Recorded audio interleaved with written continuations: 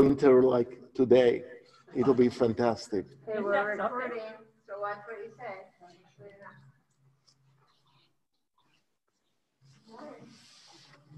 You're going to give them directions, so instructions? Okay. Okay, for those of you people that are on Zoom, can you all hear me? I'm going to share my screen and show you where to go get the sermon. I'm not going to share the sermon on the screen, okay? But I'm going to share how you go get the sermon and you can read from there. You ready? Sandy, are you watching? Oh, you've got the sermon. Good. Yeah, I have it, Kristen. I not only not only do I have it, I put it in 2 different links so I can read it at the same time. Rather, if people want to do that, you can open it up in 2 different ways. Awesome, awesome. Okay, for all the rest of you who need to know how to go get it, you go to our Countryside website, which is countryside.ucc.org. Can you see my little arrow up here? Mm-hmm. And it looks like this when you get here. And then under the Learning Together tab right here, can you see that? You draw this down, and Center for Faith Studies is right here. So you look under Center for Faith Studies, and you get this window, and the very first face you see is the rabbi. Got it? Mm-hmm. And then right here, these links, under where it says class for October 26th is canceled due to weather, underneath that, these links are here. But now our dates, we're going forward with our regular dates. So the sermon we're dealing with today is the one that says November 2nd. See where it says download December 2nd materials here? You click that link and there's the sermon. Good morning. Good morning. Good to see you. Everybody got that? Yes. Okay.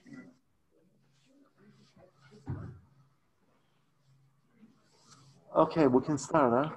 Yeah. Okay, I'm gonna stop sharing my screen, so you'll have to go get the sermons yourselves, all right?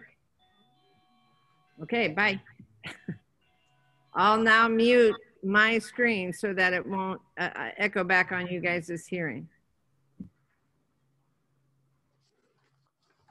Good morning. Good to see everyone. Don't forget your text on the table. It says November 2nd on the corner. Did you get it? Yes, you did. Is there a new one? November 2nd, that's it. Then I saw used and I went, wait a minute. We're used it.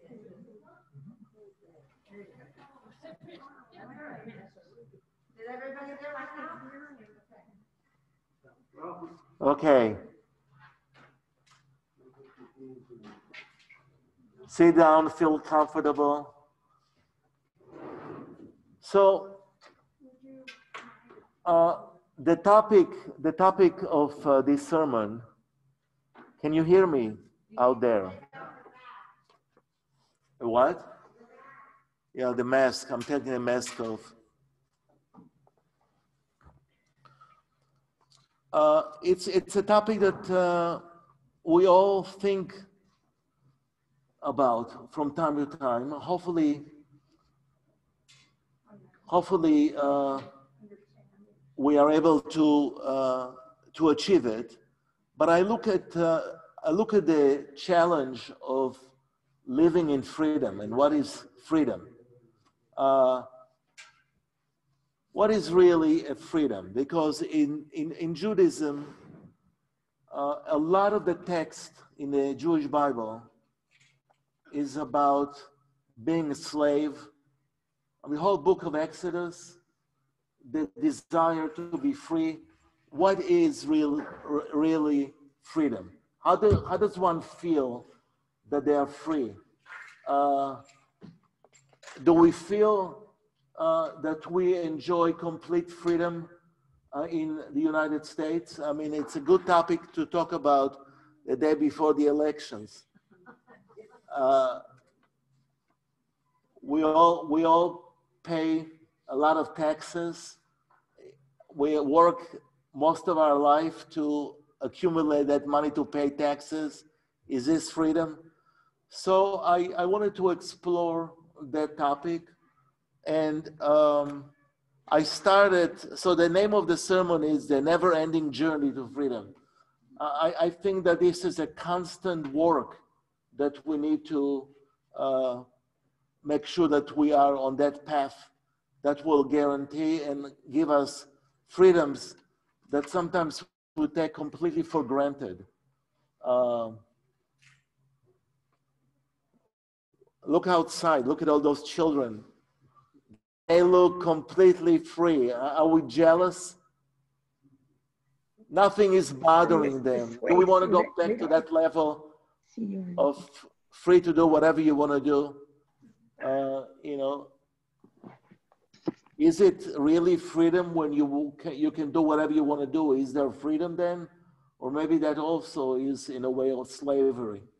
So you'll see the three concepts that I laced down the sermon, but I'll start with this story, midrashic story, the beginning of the sermon. There once was a wise man who opened a perfume shop for his son on the streets that was frequented by prostitutes. Yeah, so the Jewish texts have a lot of stories about prostitutes. Why not? They're challenging. So the man opened a store for perfume on that street. So the women on the street made a fine profit. The perfume shop did its share, and the young shopkeeper, as an indirect result of his profitable business, fell into evil ways. I mean, when you open a shop in a street that is frequented by prostitutes, chances are that what? They'll shop there. A what? That they'll shop there. They will shop there. They will join. He joined the party. It was a good business. So when the father came and found his son in the midst of prostitutes, he began to shout, "I'm going to kill you." But a friend of his was there, and he interceded on behalf of the son and said, "You were the means of destroying the character of your son, and yet you shouted him.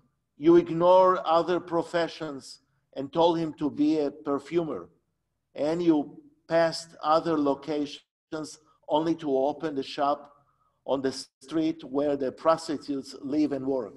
So the friend actually accused the father for allowing the son to go into bad habits. Now this is brought there because of the connection to the idol worshiping.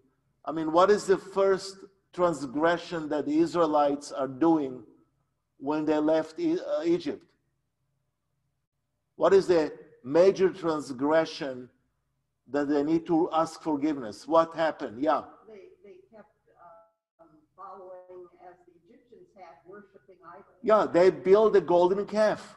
The golden calf was a disaster because they assumed the golden calf will take them out of Egypt into the promised land. So they worship the golden calf. So God got angry. So the Midrash tells God, relax, you are the reason for them having a golden calf. They are not at fault. They were in Egypt all those years. They were slaves according to, good morning. They were slaves according to a tradition for 430 years. It took them 430 years according to Jewish tradition to leave Egypt. And Huge and current. yeah. A what? Yeah. Did I hear anyone? But it's too early. Right. And Naylor, I think you need to mute yourself. Yeah. Oh no! It's okay. We'll wait for all of you to mute yourself, or maybe. Okay, it's fixed. Thank you. Thank you for allowing me to speak without background noise. So that's exactly what the story is about. The story about the streets of prostitute is that sometimes we fall into habits as a result of where we're opening our shop. Give me some other equivalents, other example. Why is it so important before we open a shop on a street to make sure that there is no ways to fall into traps? Yeah. In some communities, children at a young age are used as drug runners. Yeah. And the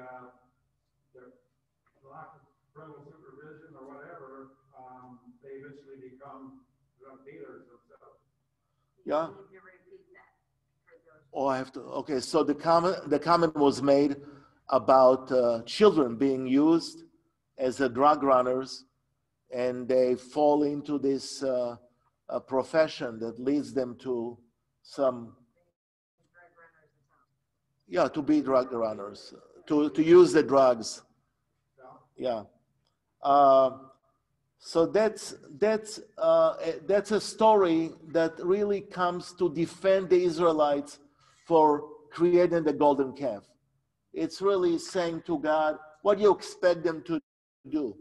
That's what they're used to watch in Egypt. They were part of the Egyptian culture, which worshipped idols, and that's why they created this idol. Remember the story when Moses goes up to the mountain?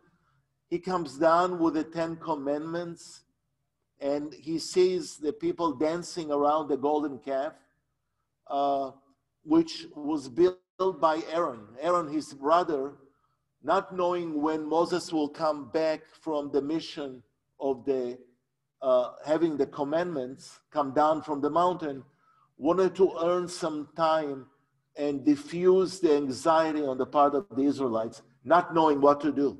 They were left alone there on the bottom of the mountain. This is after they left Egypt, really with no direction, with no leadership. And so they fell into this trap of the building of the golden calf. And then they called the golden calf, this is our God. And they expected the golden calf to lead them out of the desert into the promised land. In Jewish tradition, that transgression is a severe transgression. But the punishment was also severe. Do you know what happened to those people? Well, you have to go back to Exodus. Not a good ending. They were all killed. Not all the Israelites, by the way. Around 15,000 people were involved in building the golden calf. They all got wiped out. A what? Oh, thank you.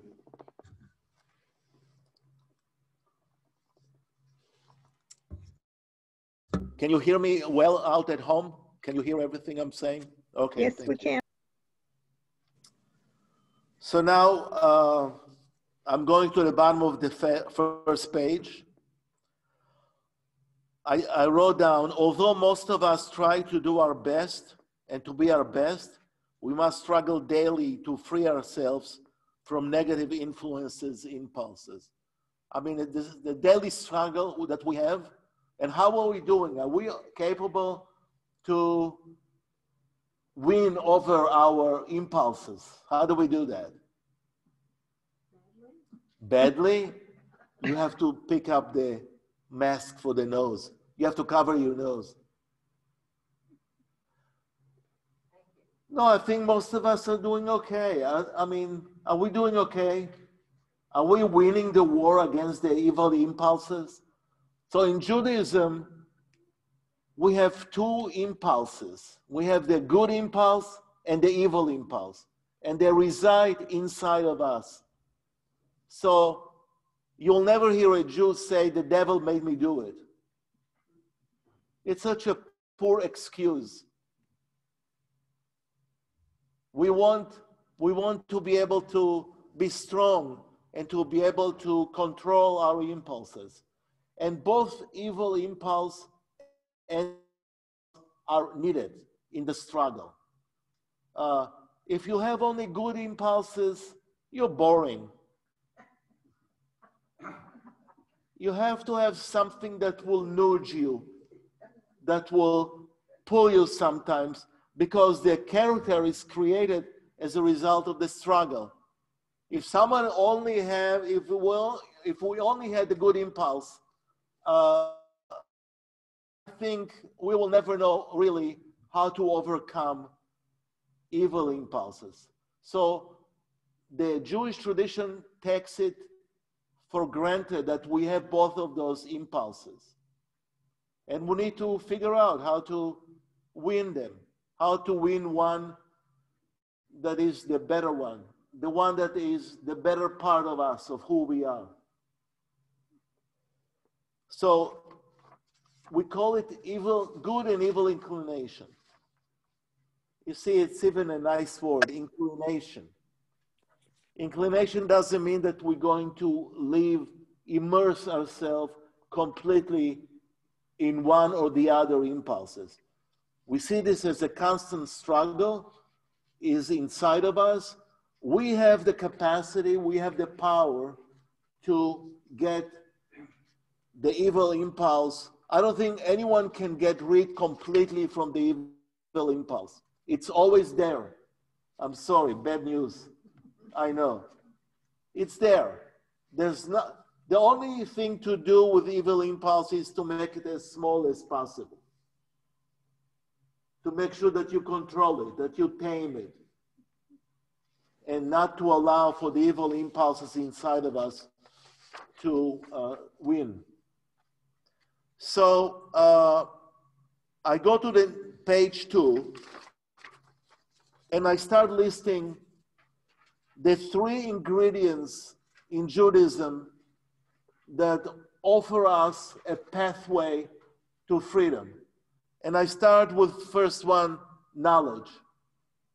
Why is knowledge an important ingredient to be able to taste, enjoy freedom in our lives? Why is knowledge so important?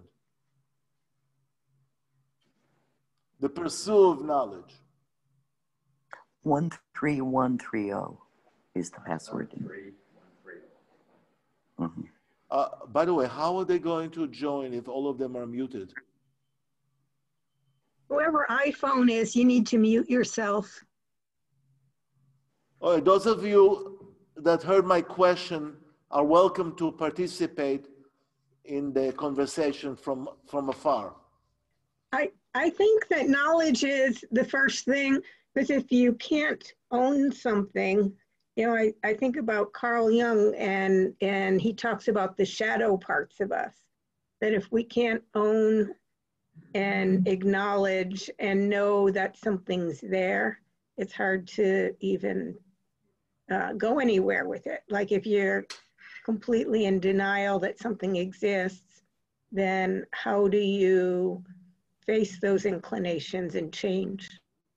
Yeah, so for example, so I'll repeat this, the example of knowledge, to be able to pursue and understand and answer to some of the shadowy parts of our life. I mean, here is a great example, the way they treated, and I heard that he's going to be fired after the election, the chief scientist, Fauci. I mean, science, for example, can help tremendously in clearing some of the questions when it came to the plague. It'll be a sad day when Fauci is going to be fired, but we just heard a promise from the president that that's what he will do after the elections. I'm surprised that he is waiting for the election to be over. I mean, that's a terrible statement for those of us who every day open the newspaper or turn the TV on to hear the news about the disease, the illness. How many of you checked in the morning to see how many people got sick in Nebraska? Yeah, we all do this. That's how we go.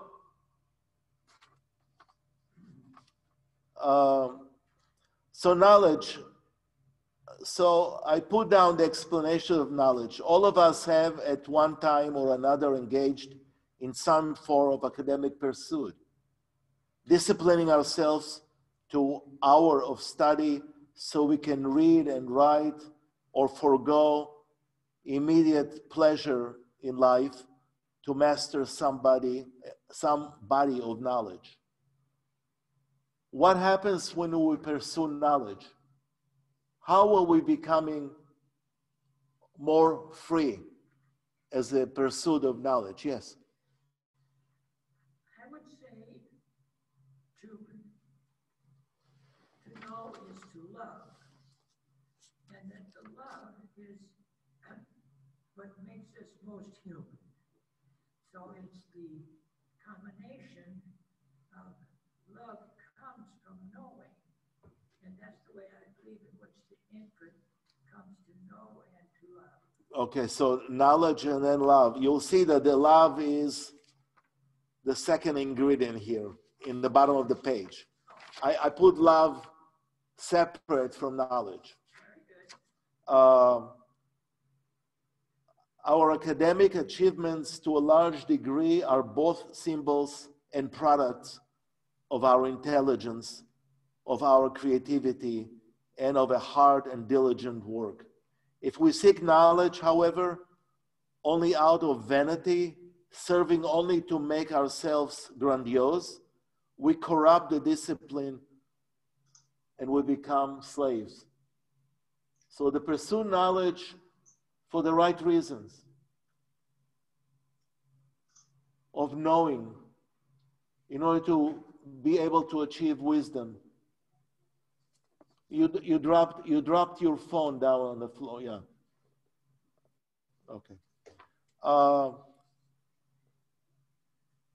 Knowledge that does not improve the world or make it a better place is selfishness taken to an extreme. And we become slaves when our ambitions are purely selfish. There will always be someone smarter, someone more learned than us, someone with a new idea that contradicts our own or just take away the limelight. If we use the pursuit of knowledge of our own gain, to our own gain, we will be forced to run a never-ending treadmill that will isolate, enslave, and bitter us. So it shouldn't be pursuing knowledge for my sake alone, but to be able to share it, to also understand that there are other people in our company that also are knowledgeable. And so knowledge for the sake of improving the world, not just knowledge for the sake of improving myself. So that's when knowledge is done in this way, freedom is available. We become free from idol worshiping. We become free from all kinds of theories that are not relevant to our lives. By learning, by also sharing the knowledge, we improve the world around us. And that's how you get to a level of freedom as a result of it. So the second one I wrote down is love. A healthy love and the acceptance, support, and nourishment that comes along with it is one of the basic needs of all humans share in common.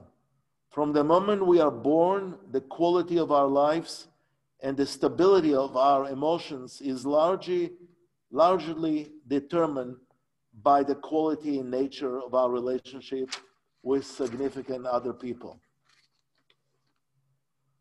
If we receive the right amount of love from our parents, for instance, we build positive concepts and are prepared to navigate through this world in a productive way on our own. Our love needs are in balance. We are then free to love ourselves and free to establish mutually beneficial love relationship with others. What is love giving us? I mean, all of us have been, and hopefully you are still in, relationship of love. What is the love to this church, for example, is doing to people?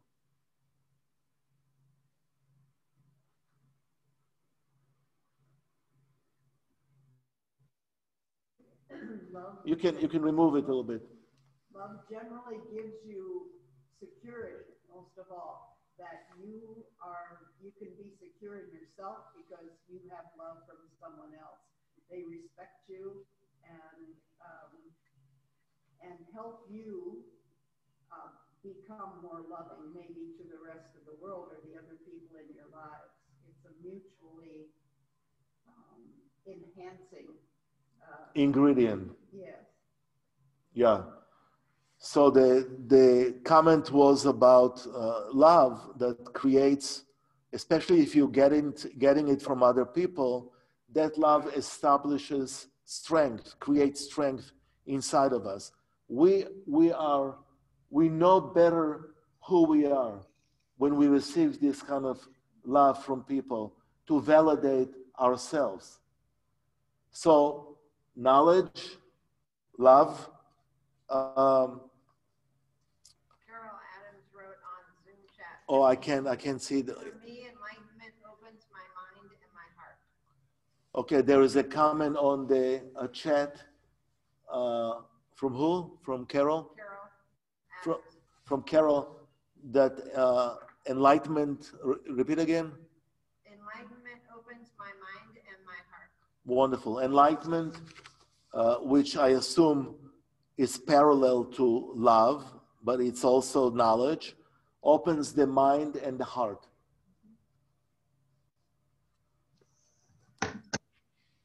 Any other comment from people who are sitting in their homes?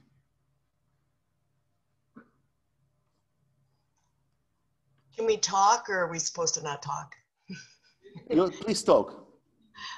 Well, I think that a healthy love brings out the best in us. So whether that be a marriage or a congregation that you are a member of or whatever, that a healthy love brings out the best in us so that we can be our best selves.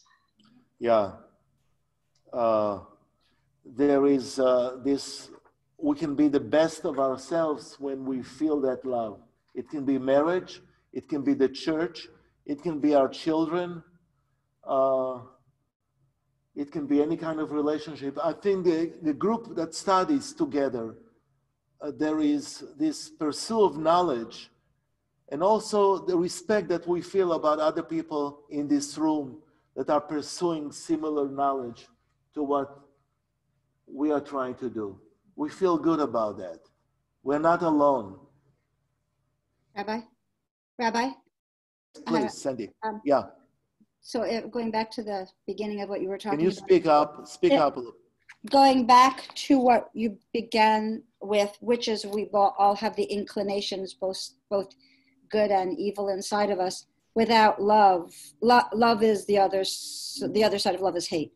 And if love is there in abundance and we are all supported with it, it really does help to mitigate those inclinations toward hate. Beautiful, yeah. Love definitely is capable of conquering the evil inclination inside of us. Again, we will never be able to get rid completely of the evil inclination. Actually, there is a story in Jewish tradition that the rabbis wanted to get rid of the evil inclination. So they captured the evil inclination and put the evil inclination in jail. But for 3 days, there was no weddings. No one fell in love with anyone. There was no competition. There was no capitalism. The evil inclination was arrested and put aside. But then after 3 days, when nothing happened in the world, because evil inclination help energize the world too, they decided to free the evil inclination, but decided to take one eye of the evil inclination. So the evil inclination will not be so busy in making havoc in our lives. It's a story, it's a legend. But we cannot live just all the time with good inclination. Why is that? Why do we need to have the evil inclination, even in a small measure? Why is it important to acknowledge that you also need to have the evil inclination in action? Why?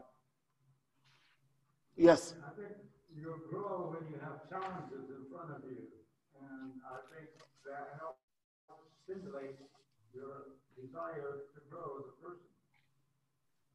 So you need to have some kind of a stimulation, but to keep it in control. Yeah. I mean, all of us have done the golden calves in different times in our life. We are constantly. I think this coming election tomorrow shows the measurements of the golden calves that we are building now in our lives. It'll be nice to be the days after. How many of us want finally this period to end? Yeah, all of us. And when you think about the amount of money that is invested in promotion of candidates, and what can we do with that money to put it to a good work, we can solve so many issues in our society if we take the money and invest it in the right place. Why do we have to spend so billions of dollars? For what reason? Why can't we just know who is running and make a choice? Why do we have, the moment someone is elected to be a senator or a congressperson, already they need to start raising money for the next campaign? Why? I have a response to the negativity or the inclination, negative inclination. They all hear you. Beautiful. Yeah. Can you all can hear me now too. So that's good. I think it's something that's innate in all of us in some ways. We have that negative inclination, and if we don't recognize it and name it, then even our really good ideas and inclinations, when taken too far, go to the negative side. And if you don't recognize it, you don't know when to stop. Absolutely. So I've seen that happen with people with really terrific, great intentions end up having very negative impacts on people, impacts that hurt people, even though they would never in a million years want to hurt anybody. Yeah. Right? But they're not watching their negative inclination, and their positive stuff has been so boxed in that it becomes a negative thing. Yeah. And that, if you don't ever acknowledge it or know that it exists or recognize it or say you have the capacity, you can never forgive it in other people, and you can never forgive it in yourself. Beautiful. Chris, I really agree with that. I think it really speaks to the fact right there about how important it is that we have boundaries, that we understand there are boundaries, and we acknowledge those boundaries in all levels of our lives, internally and externally. because boundaries, laws, whatever you want to put around that are so important. I think I really agree with that. Yeah, so this is, for example, the reason why bar mitzvah and bat mitzvah is at age 13. The rabbis of old understood that by age 13, the evil inclination is being created inside of the boys or the girls. And that's a good place, age 13, to be able to start educating the kids. And I mean, you start from young age, but that's an age where people can make choices. So if you want to be able to contain the evil inclination, that's the place where you need to start providing the other side, the good inclination. So that's why the study of mitzvot, commandments, is important for that age. So the child is supposed to have a project of helping society. So they take all kind of assignments upon them to be able to discover the goodness that they have inside. Again, the rabbis never wanted to get completely rid of evil inclination. It's in, learn how to live with this, make sure that you are encapsulated the evil inclination in some way, and make sure the other inclination is well and alive and energetic, and the goodness is there. Okay, now comes the third reason of how to achieve freedom. So we have two. One was knowledge, and the other one was love. And now comes the third one, which is belief. Why is belief important in the road to achieve freedom? Why is belief important? Please. I would just say that belief is the first opportunity for the intelligence or the intellectual, the idea, because now belief becomes ideas, and then ideas bring forth something above and beyond the things. The objects. We first encounter the things through our senses. We get the ideas through our mind or our spirit.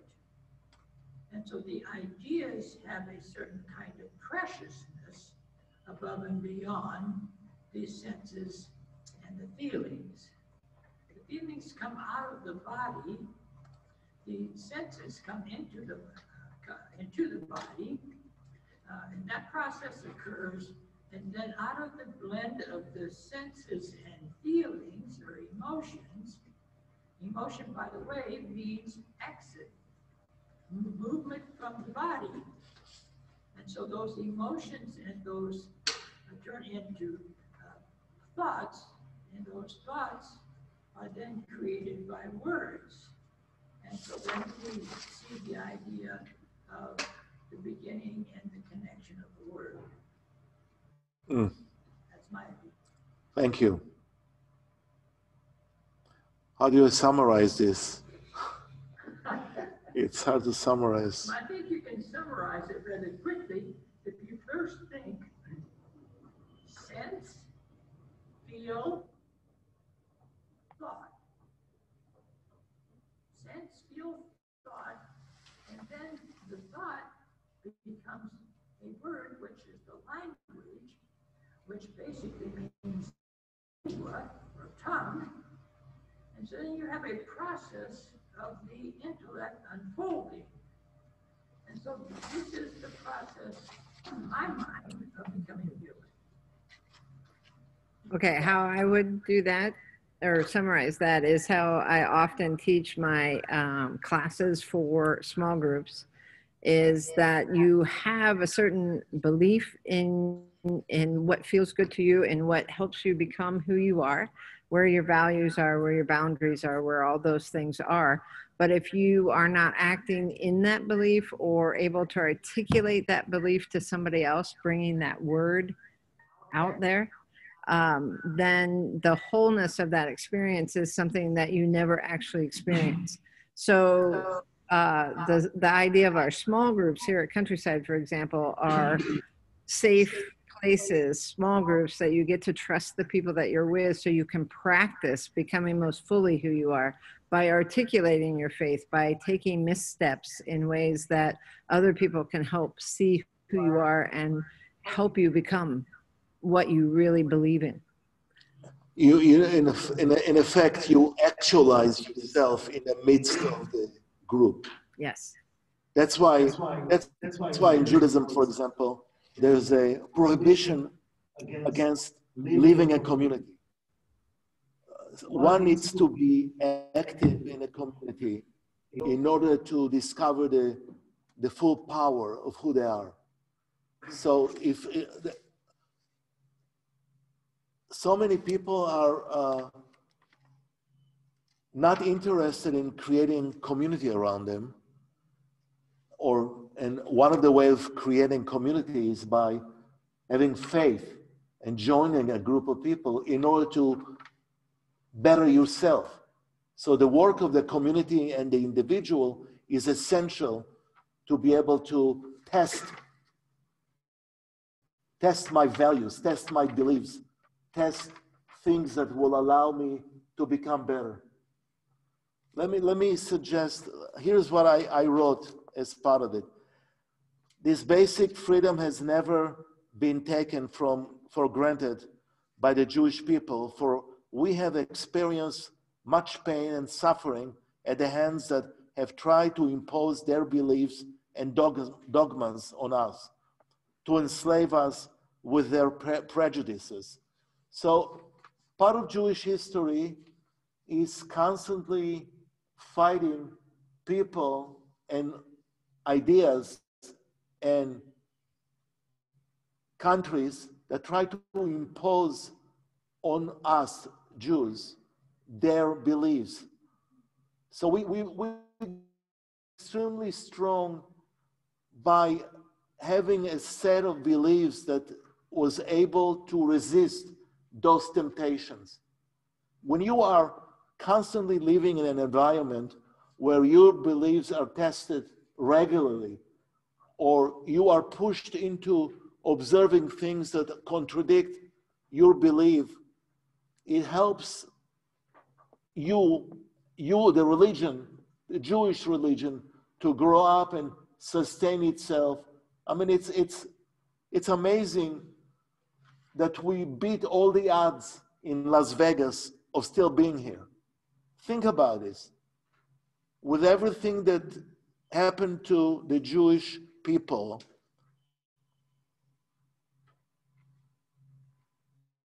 we are only 15 million people in the world. And it seems that the world is so busy with us. This kind of a history that created a lot of traumas and also created great losses of people. That's why, for example, a Jewish family is commanded after the Holocaust always to have one more child, to replace all the kids that were killed in the Holocaust. Actually, we are aware of this. This was something that I was told by my parents. I didn't fulfill this. I have 2 kids. But all the kids that grew up at Temple, I look at them as my kids. So that's how I try to overcome not fulfilling this commandment. But a lot of people are taking it seriously. Yeah, we have all the kids here. We know how precious and how fragile the freedom of belief is. But we can also become slaves to our own beliefs. We can close our minds to new ideas, and we can avoid or imagine certain truths about ourselves and our world if we refuse to accept objective realities. We pass up many opportunities for growth when we do this. One of the amazing gifts of the tri-faith is this openness. You cannot imagine what it does with some of the people in the different faith communities. I think we are getting stronger in knowing what our faith is because we need to explain it to our, I'm talking as a church member now, to explain church to Jewish people in the synagogue or the mosque in the life of Muslims makes the worshipers and the faith believers become stronger in acquiring knowledge about their faith because they need to be the teachers. They need to explain.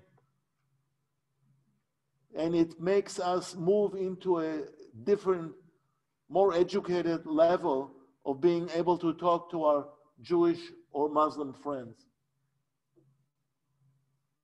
Do you find this happening in your life? Yeah, please. I've become increasingly aware as I've aged that we're all only as strong as our weakest link, and valuing and appreciating that difference is what makes the whole. Beautiful. So there's definitely a strength coming as a result of prevent the wicked sling. And you become weak when you're lazy, when nothing is interesting, when you are drowning in your own stuff without acknowledging that there are truths and realities that need to be embraced and accepted. I mean, this ability to live in a country where there is a complete separation between church and state, I see this as a major gift for my people. How do you guys feel about this? Is this something you desire? You guys desire as Christians to have a complete separation? Or maybe this should be the religion of America. Many people in America think that the religion of America is Christianity. Yes? I think it's their Christianity. It's their Christianity. Yeah, you're right. You're right.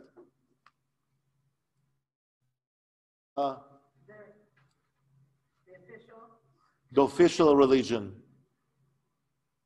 No, I mean the official Christian stance on that is that, for me anyway, is that the separation of church and state is of benefit to the churches, not to the state. I agree. And it's there to protect us, to be able to have our faith in our way so that no one can tell us how we have to believe. And therefore, then we have to grant that same freedom to others. So this whole pluralism project is something that allows us to say that our good intentions are that we're free to be Christians, but then we also then have to allow Muslims free to be Muslims, and Absolutely. Jews free to be Jews, Absolutely. et cetera, et cetera, et cetera, and be able to say that God is revealed outside of our boundaries of what we think is right and what we think is wrong, and allow God to be the one in charge of all that, instead of us setting up rules and regulations about who's allowed to have faith and who's not. And that's what the Constitution guarantees through the faith. Yeah. So it's not the separation of church and state in that you can't have prayer in school. It's just that you can't have only one prayer in school. You have to have all prayers in school. You have to be able to legitimize things. And they think that's too messy, so they don't bother at all. If it's not their religion, it's nobody's religion. And that, I think, is where the breakdown is. The right-wing majority, moral majority now is saying that it has to be the proper religion in order for it to be acceptable. And that's not at all what the constitutional writers were trying to do. I totally agree. I think if it was no separation of church and state, we will not have the tri-faith. Yeah. Yes. I didn't catch all of what Chris said, but I think I would add one thing. Please. Church and state is not a good construct to work with. I think society is a better word to work from. And I think there are basically 4 institutions. This again is not me alone. I only pick up from others. There are 4 basic institutions that every society has. And if we can think of all 4 of those as being a part of our entire society, including all 4 in our government, to remove this division, because I think the division needs to be removed. And what we need instead is 4 basic institutions as necessary for the survival of the society. They are a religion, they are a economy for our food, clothing, and shelter. They are a government. And the last one is science and the arts. Those 4 institutions are essential in all societies, from the basic native tribes to the most modern societies. If all 4 of those institutions are ever present at the table, we would have a much more balanced, in my mind, democratic government. Wonderful. Okay, Wonderful. name them again: religion, Economy, religion, government. Yeah, I can put them into individual professions. There's always a chief or leader. There's always a pastor priest. There's always a hunter-gatherer. Hunter-gatherer. Okay. And the final one is Science and art. yes. Yeah, and all of them need to thrive at the same time. You can't neglect any of them.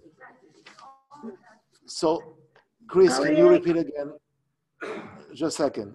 Repeat again those 4. Okay, I put it in the chat as well for those of you on Zoom, but our speaker was saying that there are 4 essential institutions that are needed in any society for a society to thrive, and they were religious, priests, pastors kind of people, economy, which is the hunter-gatherer kind of thing, government, as somebody is the leadership in charge of helping gather people together in community, and science and art is celebrating life itself in the unknown and the discovery. So instead of talking about separation of church and state, so that's how so the state for you is those 4 items.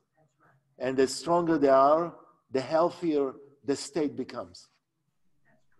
Or the community becomes. And then I would add the big issue between church and state ties into your opening remarks this morning with good and evil. Too often, with the government, it has so much power, it can be used so harmfully as beneficially. And those other 3 institutions are to be balancing The power of this government. Yeah. So all 4 institutions need to be ever present at the decision making. In order to create a healthy society. Yes. Ann Naylor has a question online. Say it again. I have a question, Rabbi. Okay, please ask. I'm going way back to what we were talking about, what you were talking about. Take off your mask, Ann. Okay. We've got people in the house. Oh, okay. I'm going back to your comments about 10 minutes ago when you were talking about, so poignantly talking about what it's like for in their beliefs because they're challenged all the time. And this is my question. My journey group is reading Amy Jill Levine's book, Sermon on the Mount. Yeah. And in the book, she talks a lot about Jesus being a Jew, and she goes back and forth between the Old Testament and the New Testament and how they are the same. And so she is laying the groundwork that Judaism for Christians and Muslims is really our bedrock foundation. We come out of Judaism. So my question is, do Jews ever think of us as offspring? Because I'm starting to realize, and maybe I'm just coming late to this game probably, but I'm starting to realize more, I don't know how to say this exactly, my Jewishness. I'm starting to appreciate more my Jewish heritage. And I've been raised Christian, but do you understand what I'm saying? I understand. I think she's telling the truth in that book. Yeah. Yeah, I think that's how people need to see themselves. My question though is, how do you see, how do Jews see Christians? Do Jews see Christians as being part of your tradition? I think that that's the way to look at Christians by Jews. Not replacement. Right. But continuation. Right. But the question is, how do Christians see themselves? I mean, the way I look at it would not make Christians look at themselves the same way. You ask me as a Jew. So I think that Judaism is extremely important for the Christian, and the Christian needs to learn and spend some time. And I think this is what I'm doing here. I'm generously invited here to be able to teach about Judaism. I think in the long run, this will be a solid piece of knowledge that you guys will embrace and enjoy. Yes. I want to speak to that too, Anne, because the Tri-Faith recently did their grand opening, and they had a play that they wrote, and they represented all the different faiths in that play about having conversations with strangers and all that kind of stuff. And it was a fabulous presentation, but there's been pushback from a lot of different people saying that the only representation of Christianity in that play was a very negative, closed-minded, evangelical kind of Christianity, and it doesn't represent us at all. Right. And so to say that that is the norm for Christianity is not necessarily true. And there have been, we've missed opportunity of saying that there is so much more to Christianity than that, and yet it wasn't spoken. Right. So how then can we as Christians ourselves then say, how do we articulate our own faith? What is it that brings us joy about who we are? Eric often talks about the Tri-Faith as being siblings rather than offspring. Oh, okay. Different gods, but same God, but revealed in different ways, just as you have different relationships with your parents from your siblings. So that might be a better expression rather than an offspring kind of situation. But I would invite all of you who are here in the room as well to start thinking about how do you articulate your particular belief within the Tri-Faith conversation, and realize that whenever I speak about Christianity, I always tell people that there's a huge spectrum of understanding within Christianity, and that I often disagree much more with other Christians than I do with Jews or Muslims. The same is true, by the way, in Judaism too. Right. We have Judaism is Jews, not Judaism. Is more complex. And so when we have these kind of plays, or things like that come up out of the tri-faith, we as Christians needs to stand up and say that doesn't represent us. And we need to have those conversations in a way that say it might represent some Christians, but not all Christians are like that. So to put it out there as an ongoing conversation about who the tri-faith is not fair to all of us.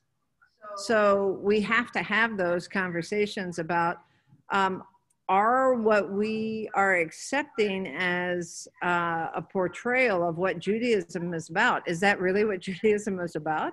Or are we talking to other Jews and saying, well, a rabbi told me this. What do you think about that? Is that your expression of Judaism? The imam represents Islam in a way that I know several other Muslims that don't represent it that way. So there's going to be open conversation all the time. And that's the part where we need safe places to not judge each other about what's right or what's wrong, but rather open ourselves to the whole of the conversation and say, how does that help us in practicing conversation in a way that we become a conversation that's open to exploring what else is out there. Yeah. Does that make sense? Beautiful. And we need to be able to write better plays. Well, and not accept them just because they come from our partners. We can say that we think this misrepresents us. Oh, yeah, absolutely, Yeah. absolutely. I don't think I was satisfied with all the Jewish expressions at the play. I mean, it's. I think it was good to create some kind of a conversation, but we need to be able to write plays for everyone to feel comfortable. And I don't think it will ever happen. Well, But and I think the plays or whatever we speak about on as tri-faith, we need to speak about our own experiences of what it means to be in this place. Because other interfaith conversation is not going to be necessarily our conversation. So what we're getting from the tri-faith office often is what else is happening out there, which is great because we need to hear that. But we're not also then expressing who we are here in this place to them. And so this play that's been written is going to be seen by other people as what's happening here. And that's not at all what's happening here. So I was kind of disappointed in that play from the tri-faith. And I've heard that now from several other people.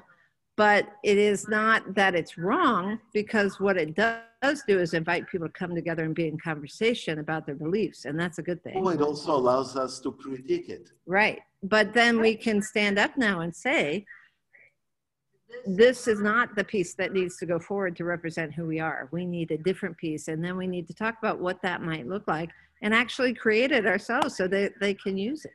And maybe this has to be created by members of this church. Exactly. To be able to write the full expression, but you'll have challenges here too if you try to do it. Well, but the thing is that they can't represent Christianity without bringing people from this Christian community into that conversation. And we would never try to write something or preach something that didn't include somebody from these congregations to help show us their faith and their belief, so that we can say, well, I have other friends that wouldn't say that about Judaism, but I'm glad to hear your version of that, and tell me, where is that grounded and how does that inform our Christianity? Yeah. I think, can I say something about that? Yes. Because the person that wrote that, can you hear me? Yes. Okay. Yes, Gail. Yeah. Gail, So Gail. the person that wrote that, I know her mother well, and she had a background in destructive evangelical, not good Christianity, and I think that her perspective was more to point out to people who believe that they're not being biased that isn't what Christianity is about, and that maybe they should look at themselves. And unfortunately, I don't think she did represent the Jesus following Christianity that your church represents and Tri-Faith represents. Perhaps there should have been another character in the story, because just, well, like what Aryeh and Chris said, within Judaism, within Islam, within Christianity, people don't. Gail, maybe you should start writing that piece. Write that character. You should write that character. I mean, this is the purpose of those conversations, to discover the gap between us, acknowledge it, accept it, but continue talking and teaching. It's all about knowledge. And curiosity. And curiosity, you're right. Yes? I said I want to complicate the issue more. On my ride in this morning, I saw the wording, the Tri-Faith community. I immediately said, why isn't it the multi-faith? Now that's my need for more expansiveness. If it would have been the multi-faith, probably would have gotten into the problem of the Tower of Babel. Because one of the problems that happens here is when you get so many voices, you can no longer make sense of anything. So now we are in being humans, we are trying to find some kind of unity, but the unity we are a long way from the unity because we don't have enough understanding of our own individual faith, let alone to have the multi-faiths that the human person is capable of creating and trying to express. So I think we're just middling, or at the best, part of becoming human. That's my thinking. Yeah, so I think it'll be of great benefit if each faith community that is involved in the Tri-Faith will sit down and write and create the belief system that maintain the community together. I mean, when you say countryside, what are you saying? When they say Temple Israel, what are we saying? The same is true with the mosque. I mean, some kind of a coherent belief, I believe, needs to be written by each of the communities. And this can be a wonderful material to be able to study about each other. I mean,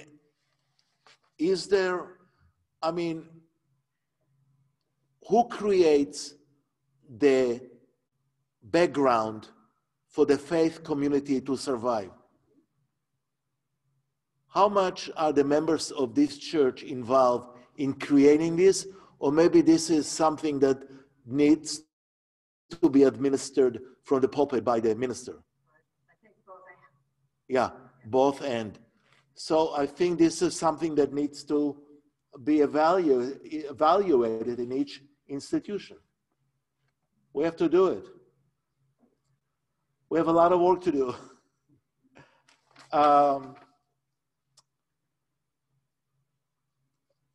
I want to finish. It's already 10:04. 11, yeah. Sorry. We have fun when the time goes by. I'm going to the bottom of page 4. These freedoms I have outlined, knowledge, love, belief, must be carefully protected as we move along the path of our lives, for they can all be easily corrupted.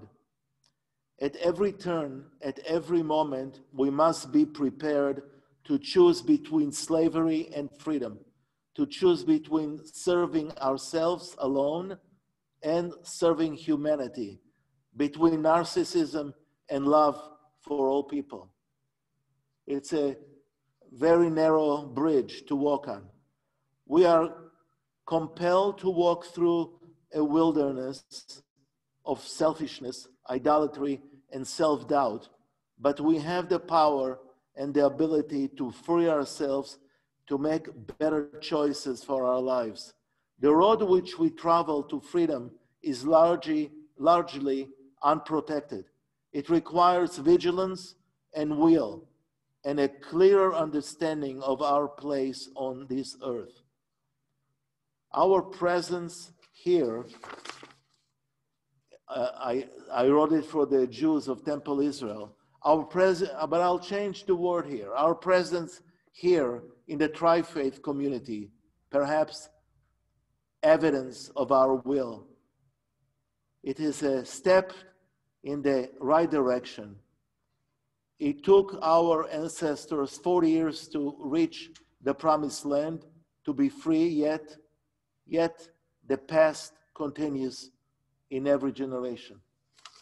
We cannot separate ourselves from the past. So when we come to this conversation of who we are at the present, we need to look also backward. Yes. I would close with my own remarks with the idea that we began with freedom from, and I would say we are in the throes of freedom to. And so the two prepositions, from and to, is the process of where we are. The core, but also that you're suggesting this as the core of our discussion. That's right. Yeah. Yes. That's all. Wonderful. Any? For those of you on Zoom, what he said was we're in the process of being freed from something in order to become something else, freed for or toward a new reality. Right? Beautiful. That was my entire race sermon in August. You can go back and watch that. Okay. One more chance for remarks from the floor here or from the places where you are. Any summations?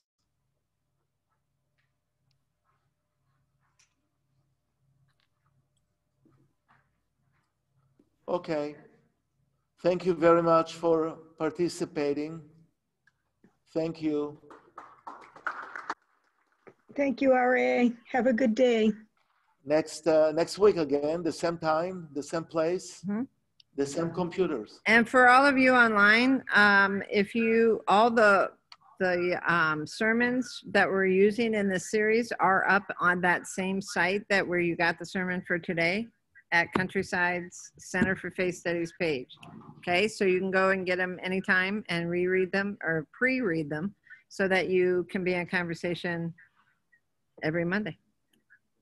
Okay. Thank you. Thanks. Bye. That's also true for all of you online. We print them every week to have them out here, but you can go online and download it yourself and pre-read if you want. They're all there online under Center for Faith Studies. Thanks, Travis. The advantage of this work of Tri-Faith is for sermons of the rabbi are on the website of the church. Yes. That's already messianic time, isn't it? And this week's Torah portion, Lech Lecha, which maybe there was something that Rabbi Berenson put on about the 4 different ways of talking about the journey and who